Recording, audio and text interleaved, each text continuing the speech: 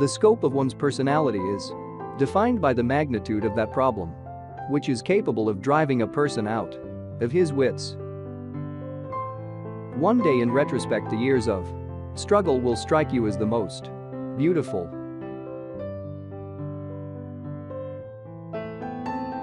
Just as no one can be forced into belief, so no one can be forced into unbelief.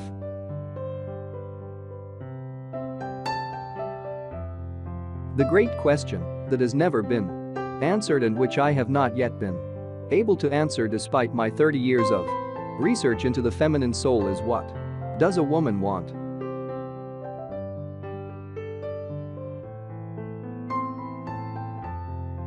Being entirely honest with oneself is a good exercise.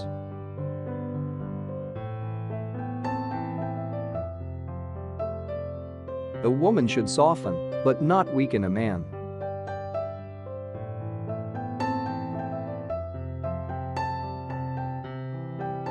We choose not randomly each other. We meet only those who already exist in our subconscious. We are never so defenseless against suffering as when we love.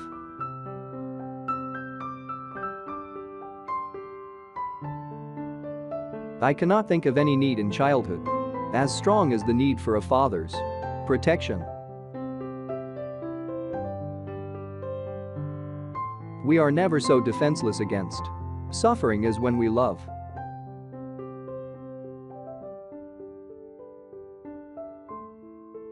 Words have a magical power. They can bring either the greatest happiness or deepest despair.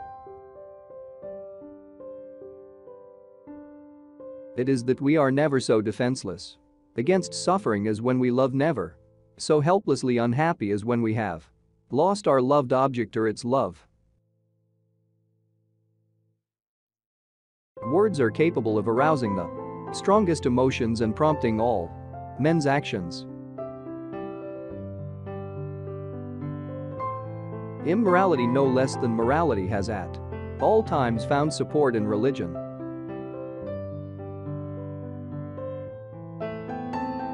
Religion is a system of wishful illusions together with a disavowal of reality. Life as we find it is too hard for us. It brings us too many pains, disappointment, and impossible tasks.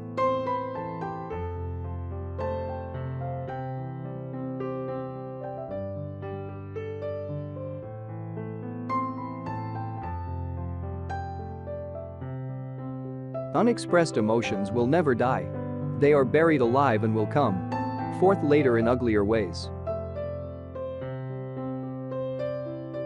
Neurotics complain of their illness, but they make the most of it, and when it comes to taking it away from them, they will defend it like a lioness young. The pleasure of satisfying a savage instinct undomesticated by the ego is incomparably much more intense than the one of satisfying a tamed instinct.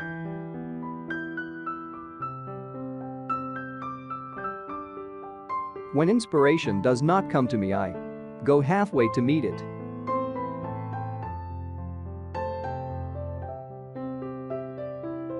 Dreams may be thus stated: they are concealed realizations of repressed desires.